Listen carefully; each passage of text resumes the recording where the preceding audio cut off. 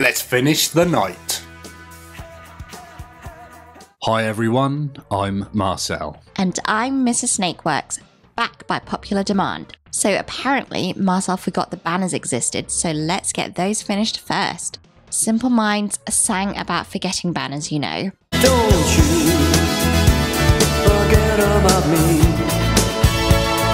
So first up, Vallejo Model Air Gunmetal. Marcel applied the gunmetal to all the metal areas on the banners, the chains and the hanging parts. They probably have a real name, but nobody knows it. What do you mean nobody knows? Well, you Deck officer!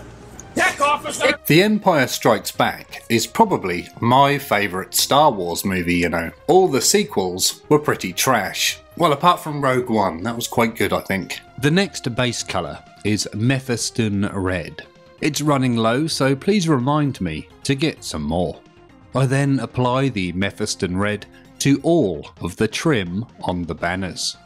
With the red applied, we can now do some washes. Now, I've never been a fan of waiting for washes to dry. How long should they take to dry? I'm gonna ask someone. How long does a wash take to dry? 24 hours. 24 hours? You've got 12. Okay. The first wash we shall be using is Null Oil. Null. I spelt it wrong. Fuck's sake. The first wash we shall be using is Null Oil. This one's in a handy pot holder to prevent spills. Marcel then applied the Null Oil to all of the metals and red areas, trying his best not to get it on the yellow. Now, I tried my best. Sometimes that's all you can do, and that's okay. Someone beeping their horn outside. This week, I have been mostly watching MS Paints. He's painted up some vehicles from the Aliens movies, and I think they look wonderful. Go give him a look, if you get a moment. I mix up a colour that is way too watery and immediately I don't like. And then move on to a colour that I do like straight out of the pot, so that'll teach me to try and mix my own colours. Next up, it's Retributor Gold. We like this gold a lot, as it's gold, unlike a lot of other alleged golds. Using this gold, I then painted the tips of the hanger things. We still don't know the name of these. Before we apply a wash, it's best to wait for the gold to dry completely. I feel there's a lot of waiting around for paint to dry in this video. Next up, it's Drucky Violet. Using the Drucky Violet, Marcel then applied this to the gold areas on the banner hanger. What is it supposed to be? Drucky, I think. Drucky. Okay, got it right. We then wait for it to dry again. While the paints were drying and the weather was good, Snakeworks Jr. and I took the lunchbox out for a little spin. Push. Well done! We then return to the Retributor Gold. I repaint the gold areas, leaving the Drucky Violet in the recesses. With the gold applied, we have this. But those hangers are still not finished. I might actually have overworked these, you know, especially for the small amount of detail that they are. Next up is fan favourite Agrax Earthshade. Marcel then applied the Agrax Earthshade to those gold tips on the hanger. Guess what? Then we wait for it to dry. Luckily, we've finished the hangers now though. Next up, we return to my almost empty Mephiston Red. Using the Mephiston Red, I then repaint the red areas of the banner, leaving the shaded parts in the recesses. I then grab my Vallejo model colour, Vermilion Red. It's a lovely red shade. I then highlight all those red areas with the Vermilion Red. With that highlight applied, the red parts are finished too.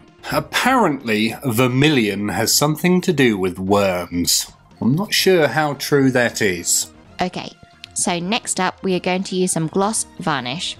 Marcel then applied a few thin coats of gloss varnish to the main areas of the banners, leaving it to dry thoroughly in between coats. When the gloss varnish is dry, we have a nice shiny surface to apply decals to. Now it's best to leave your gloss to dry overnight. So while I wait, let's move on to another part of the night. So next up, it's Vallejo Model Colour Black. Using the black, I then paint the little window canopy on the top of the knight. Is it even a window? Nobody knows. I then assemble a team of blues for painting the window. Vallejo Model Colour Blue, Vallejo Game Colour Magic Blue, Vallejo Model Colour Deep Sky Blue, and Vallejo Model Colour White. It's basically just dark to light blues and then a white. Starting with blue, I then paint around 3/4 of the canopy or window. Then with the magic blue, I paint inside the previous blue layer. I then repeat that again with the deep sky blue, making the brighter area smaller every time. Then finally with the white, I apply a little highlight line and a couple of dots in the black part to simulate reflections. To finish off, we need the gloss varnish again. I then apply a coat of gloss varnish to the window, finishing it off with a nice shiny sheen. I find painting big lenses and windows quite enjoyable, but not when it's Space Marine eyes. They're too small. Anyway, let's return to the banners, shall we? Next up, we need some decals. We're going to select these doggy style ones, one big and one little. We then give them a soak in some water. After a few seconds, they begin to lift off their backing paper and are ready to be applied to the banners. We applied the big doggy head to the big banner and the little doggy head to the small banner. The doggy style icons are the House Perdaxia logos. We then find some decal softener. In this instance, we are using Microsol. Using a nice soft brush, Marcel then applied a coat of Microsol to those banners to help them adhere to the surface. We then leave them overnight for the Microsol to work its magic. The Microsol does weird things. It causes the decals to bubble up and wrinkle. After a few hours they will settle back down, but that's why it's best to leave them overnight, just to be sure. Okay, the Microsol is all dry and now we can move on. I want some matte varnish, so I'm going to use this. Winsor & Newton Galleria matte varnish. I usually use it with an airbrush, but I'm going to try it with a brush today, so please wish me luck. I then apply a few thinned coats of the matte varnish to the entirety of the banner decal area, allowing it to fully dry between coats. I used a hairdryer for this, and I shouldn't have. Here's why I shouldn't have used a hairdryer. Can you see the white frosted bits in the corner? Now we have more to fix. Now this is yet another reason I should have tackled these decals along with the ones from before. Okay, we now return to the Agrax Earthshade.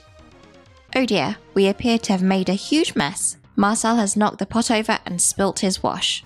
That will teach him for not using a pot holder. Look at him attempting to suck it back up with a pipette. Fool. So using the remnants of the Agrax Earthshade, Marcel then gave the banner edges a panel lining to cover up those frosted areas. Hopefully this will do the trick. It's ended up looking a bit of a mess, but I guess it adds to the realism. Please remind me to add another pot of Agrax Earthshade to my shopping list. The next colour is Vallejo Model Colour Light Grey. Using the side of my brush, I then edge highlight the knight's head. Highlight the knight. It rhymes. With that done, we have this. That didn't take long at all. Okay then, so the next few steps have a few issues, so please be prepared. First up, it's Vallejo Model Colour Blue. Then Marcel painted all the areas he wanted to have a glow effect with the blue. There's some on the lance, some on the fist and shield, and some on the knight's eyes. This is the base for the glowing blue areas. Next up, we need some Pro Acro White. Some people say this is the best white out there. Sadly, you always have to wipe the tip clean after use, which is annoying. Marcel then painted all those glowing areas with the white, leaving the blue in the recesses. Now, after I applied the fluorescent blue, I noticed it wasn't actually fluorescent. So we had a bit of a change of circumstances. Behold, fluorescent green.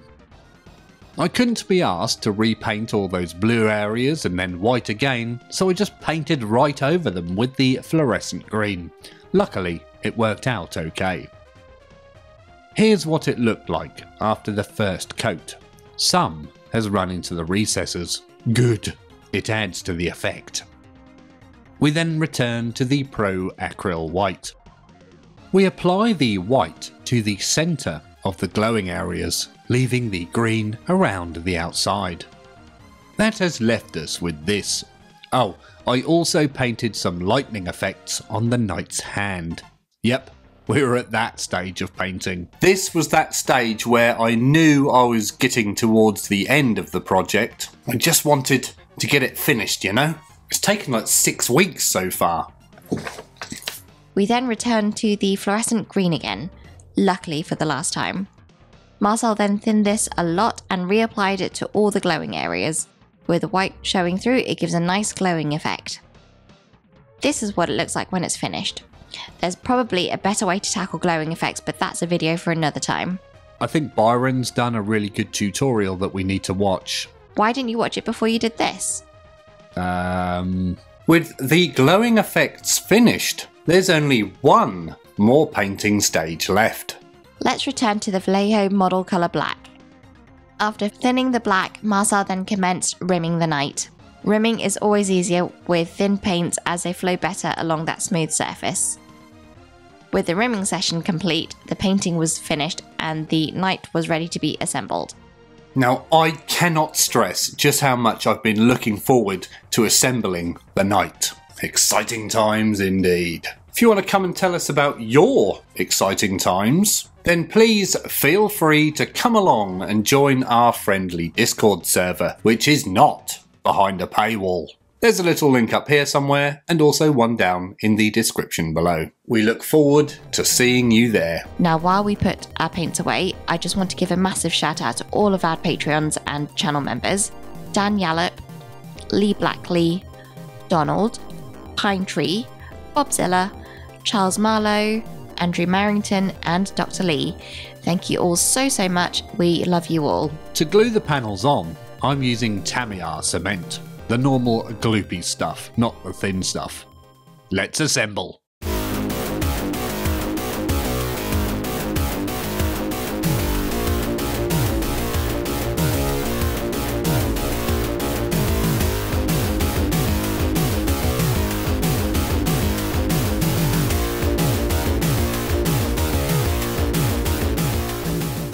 Now, if you want to get your own Cerastus Knight Lancer to assemble, then check out the link up here somewhere. I'll also put one down in the description below.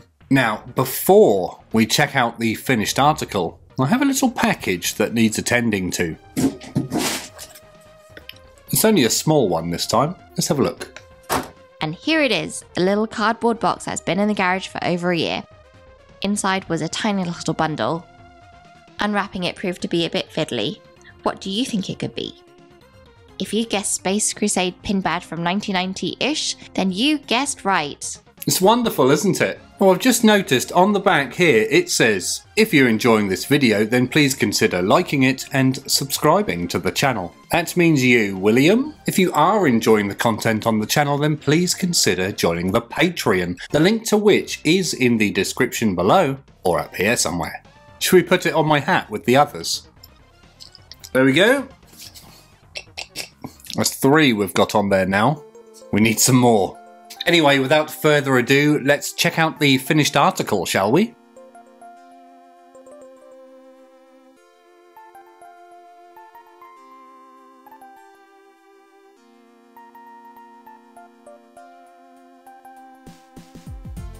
And here it is, the fully painted and assembled House Perdaxia Cerastus Knight Lancer.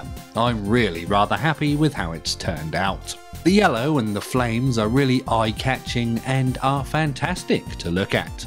Luckily, those few mistakes we made on the banners and the glowing areas don't really show up so much at tabletop distance, so we've gotten away with that, I think. This is the biggest miniature Marcel's painted for a while, and the only way to top it would be to paint a Titan. I've decided we shall do that when we hit 10,000 subscribers. So please subscribe if you haven't already done so, and we can paint a warhound. I really enjoyed painting that knight. If you want to see some more videos in this Horus Heresy painting series, then check out the playlist up here somewhere. And as always, thank you very much for watching.